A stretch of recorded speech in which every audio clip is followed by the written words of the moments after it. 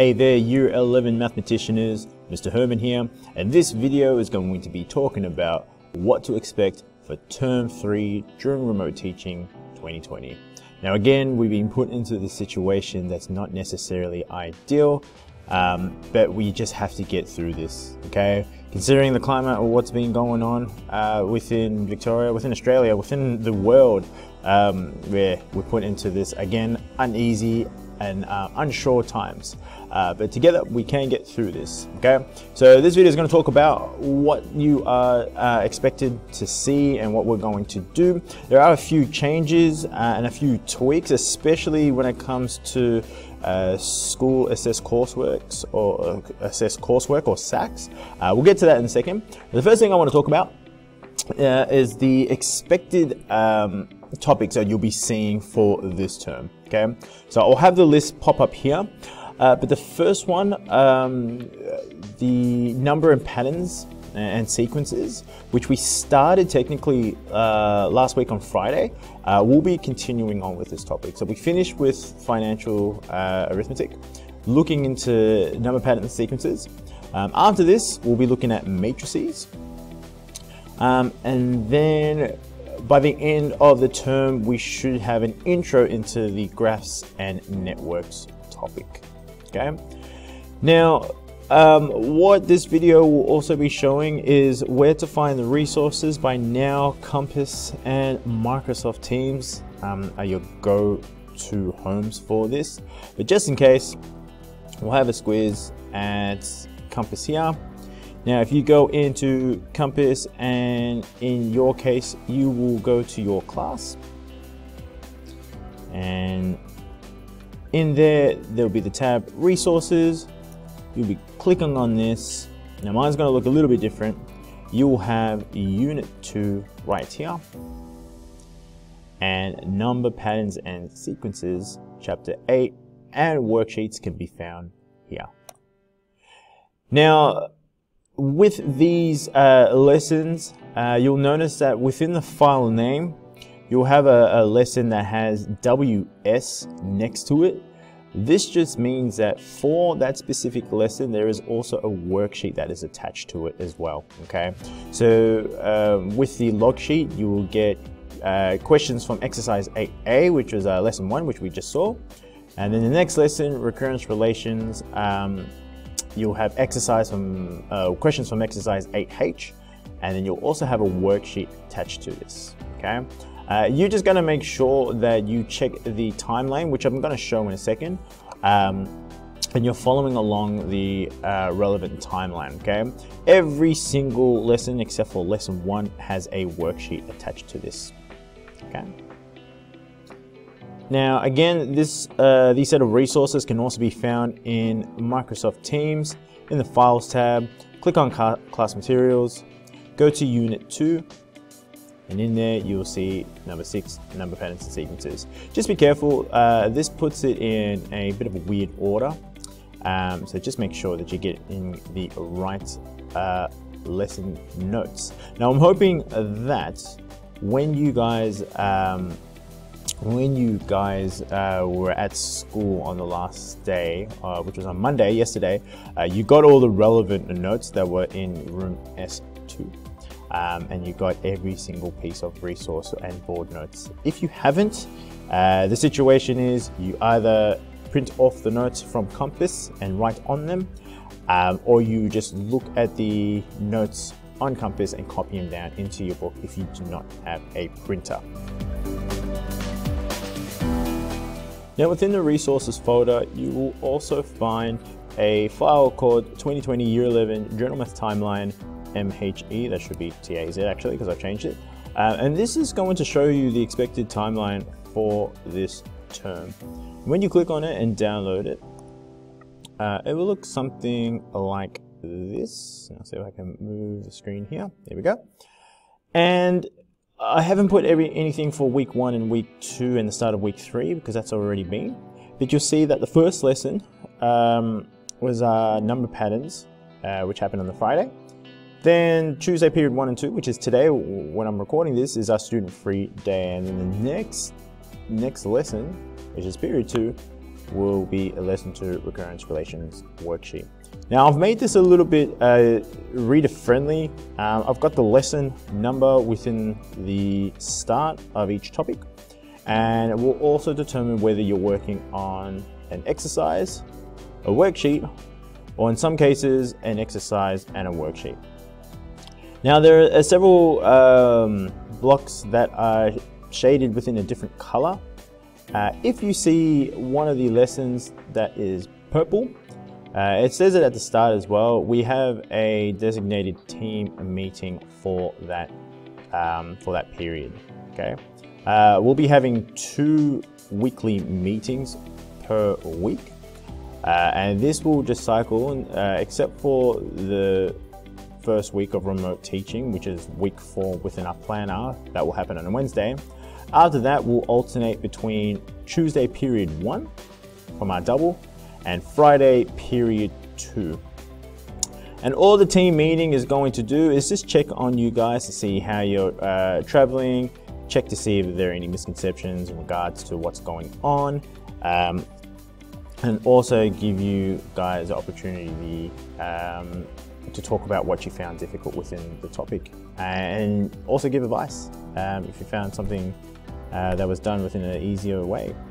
The team meetings aren't necessarily going to go for the full 57 minutes or within our designated period, but in saying that, I will be available not only during the team meeting lessons, but every single lesson that we have, should you have any questions or concerns with the work. Now, again, I will be making video tutorials in regards to the set work. Now, obviously, I have not made any video tutorials at this point, but eventually I will be chipping away at them. The channel Taz Herman, just type in Taz Herman within the search bar, you will come to my YouTube videos channel that looks like this, and hopefully your playlist will be shown here with the next topic. Okay, I will leave the links for each exercise according to the timeline. I'll put this into Microsoft Teams, so that way you have that link readily available for you to watch, and then you're going to go ahead and approach the work. In regards to work, with the work, what you'll be doing is putting your work as normal into your exercise book, and then you'll be uploading that work onto Compass through a learning task. Now, I haven't made the learning tasks as of yet, but it's similar to the approach that we did in term 2, where each exercise will have you upload the certain work. You just take a picture of it, put it on, and I can mark it off on my end. Okay.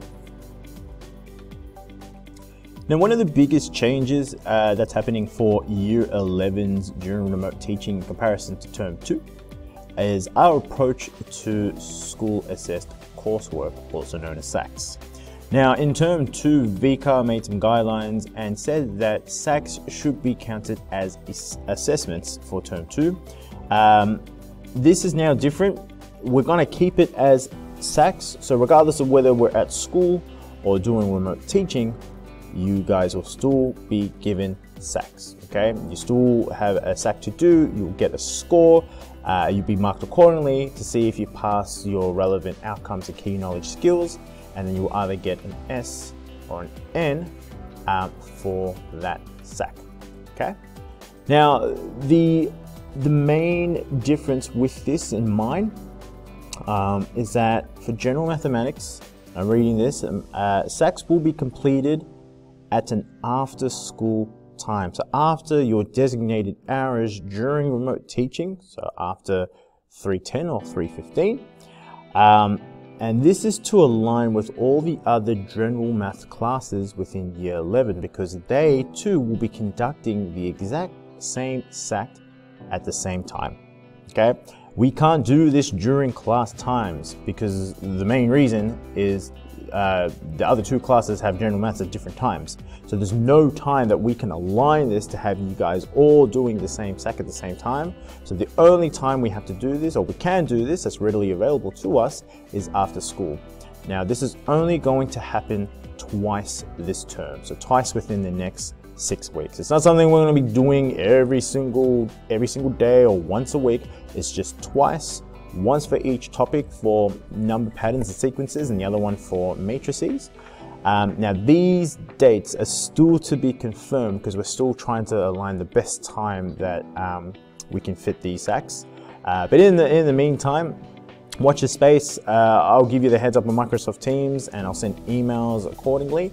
I do remember seeing within the actual timeline here that there is a SAC day which will be the 19th of August. Now this is subject to change because I'm still trying to confirm with the 2 other teachers if this will be the date that we're going to go ahead after school. So just keep this in mind. I've put it here as a tentative date within the timeline. Okay. Now with the SACs, the senior team, specifically Miss Miller, sent out an email to both parents and students, and you guys have to fill out what's called the Unit 2 Assessment Under Remote Conditions Student and Parent Declaration. All this means is that when you usually do a SAC within school, you have to name it and then also sign it. That signature that you do makes the SAC official, and this is just a VCAA standard. Okay. Now that we're going into remote teaching, having to do a signature is a bit redundant.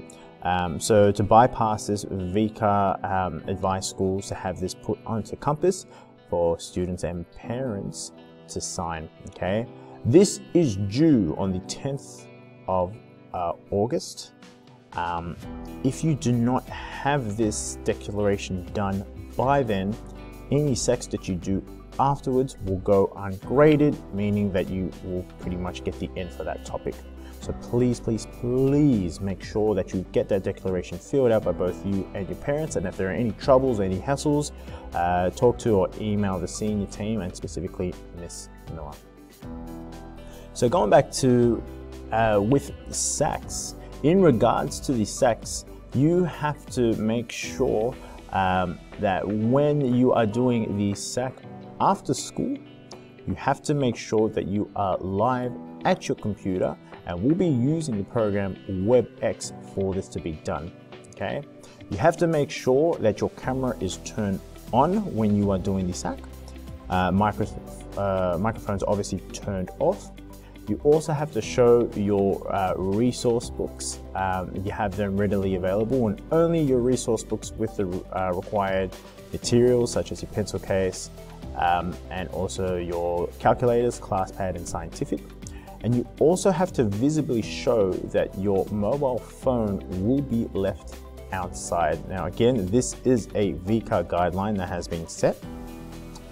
Just so we don't breach those rules in regards to SACs, because SACs are official documents that teachers need to see in order for students to pass. Okay, so just like in school where you're not allowed to have mobile phones, and obviously we don't have them in school, we don't have them in class, we can't control that literally with you guys being at home, and the best thing we can do is just see you guys put your phone outside. Okay, seems a bit abstract and weird, but considering the circumstances we are in, this is the best that we can do. Okay,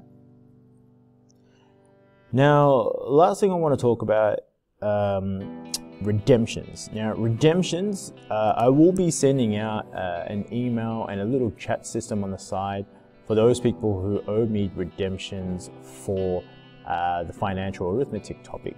And you'll know the protocol, what's expected for that. But you'll notice that within the timeline, there are some of these blocks that are shaded in a peach color. This here will be the set redemption date, and just like normal SACs, you will have your redemption done after school. Okay, the redemptions, the actual redemptions themselves will be readily available for you on Compass. You have to, no, on Microsoft Teams rather. The actual file will be sent to you. You'll go ahead and do that redemption within your exercise book. and then when you're ready, you'll take a picture of this and then upload it onto Compass. Okay. The redemption for the finance topic will be done on the 12th of August after school at the start time of 3:30. Okay. You will get more information in regards to what to do with this. There will be practice sacks that can be found within the actual class itself. If you go ahead into our class and click on resources, and again, Unit 2, Financial Arithmetic, there will be a folder here called Redemption Practice. When you click on this, you'll see the 3 different outcomes. Depending on what outcomes you need to prove yourself in, you will have practice questions here. I will be making some video tutorials. Ideally, I wanted to show you guys what to do within this week, but we can't because we're back to remote teaching. Those video files will be readily available for you sometime later this week. If you have any questions of any sort, please do not hesitate to email me or message me on Microsoft Teams. I want to make sure that everybody is on top of what they are required to do. We'll be doing a first team meeting tomorrow morning for Period 2's lesson, pretty much recapping this, but obviously talking to those people who have not seen this video of what's going on. Until then, stay safe, and wash your hands. Can't believe I'm saying that again. Oh my goodness. I'll see you guys tomorrow.